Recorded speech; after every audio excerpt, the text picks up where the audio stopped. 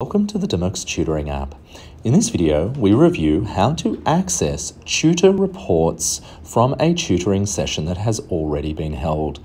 At Dimmox Tutoring, we provide feedback for every tutoring session to ensure that you always know how your child is performing, how they can improve, and what homework they may have.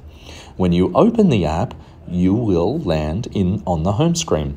From the home screen, you can either click the class reports on the bottom navigation bar, or you can find the relevant class you want to see the report for and click Class Reports. In this case, I'll go to Student 1 Mark, their Year 10 Science, and I'll click the Class Reports button. It loads the class report screen. That screen shows a summary at the top of the student and the term. It has a toggle between reports and attendance. It will summarize the course, its location, day, time. It will have a quick link to access the Google Classroom, but you must always use your Dimmox account to do so.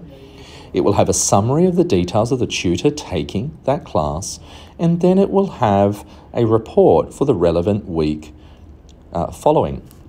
Because the term has not yet commenced, the report below, showing on the screen, does not have any detail populated, but normally a student will have notes on what they did well, what requires work, and what homework they have.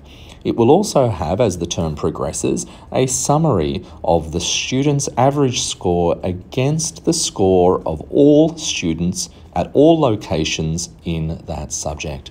And that's how we access the class report. As always, if you have any questions, please feel free to contact our friendly support team on 1300 33 77 88.